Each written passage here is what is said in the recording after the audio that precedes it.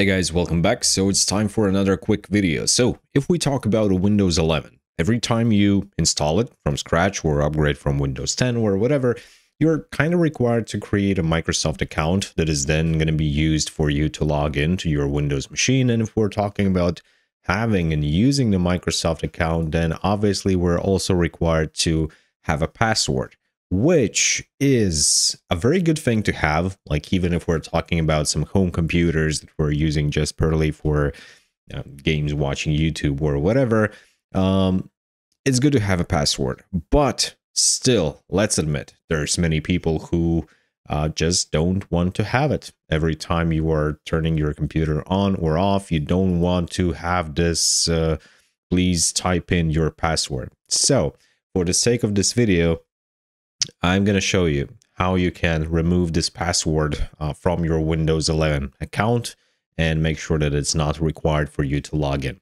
So first thing first, you need to go to Start menu or search and search for the settings.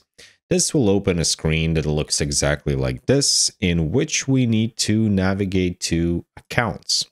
And when we are in Accounts, I hope that I will remember in the post to hide my email address. We need to go to Your Info, where we will have account settings, verify your identity to sync passwords across your devices. We don't kind of really need that, but I personally have Microsoft account here. And so I'm using the Microsoft account to sign in to my Windows, but it is possible to click this button, sign in with a local account instead. And that is what we're going to do. So click here.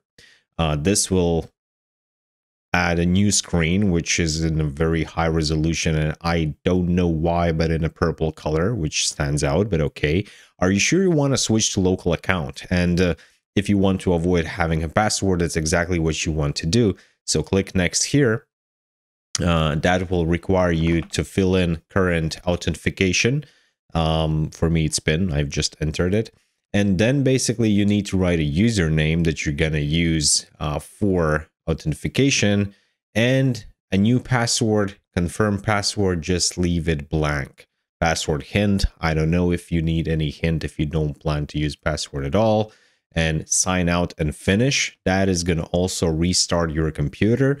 I will not do that right now because I'm recording my screen and I don't want to abrupt that. But that is exactly how you get rid of the password on your Windows 11 authentication, and how you switch from the Microsoft account to the local account on the Windows. So hope this was helpful for you guys. Thank you for watching. Stay around for the more videos and see you later. Bye-bye.